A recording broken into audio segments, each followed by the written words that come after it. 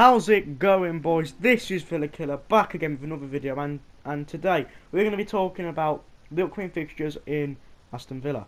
And the first game we have Telford, and I don't know who these people are. I've never even seen them in my life. I know they're in League One because Wimbledon are there. We just got promoted, so yeah, I'm going to that pre-season game with a few of my mates, and if it's a good win, I'm happy. If it's not really that fuss really, but it is Telford. Next pre-season game we've got Worcester. Now, I know Worcester isn't a place, but not as a football team. I'll be going there.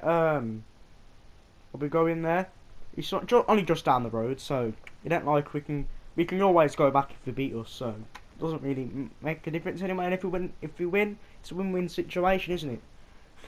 Right, the first game of the season we have Sheffield Wednesday. Now I'm going to that match myself.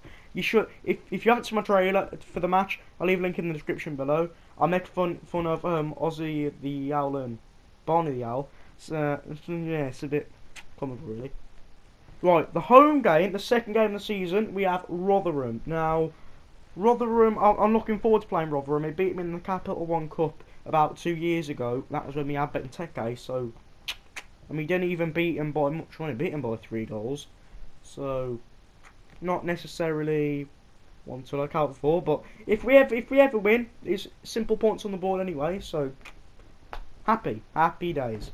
I'll be going to that one as well, by the way. So, nice one.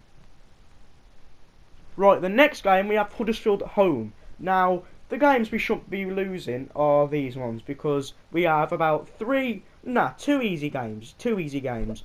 Because Sheffield Wednesday nearly got promoted in the playoffs, and they got really lucky there against Hull. But still, we still got 2 easy games. But to be honest, it's not really that much necessary.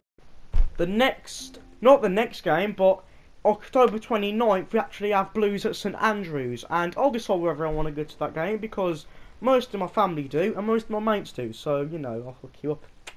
So it's gonna be so tough, and I'm looking forward to it actually because Gabby, yes I know him shit, but this game you have to deliver because about 3 derbies in a row now you've scored. So come on Gabby, stop being shit, do you?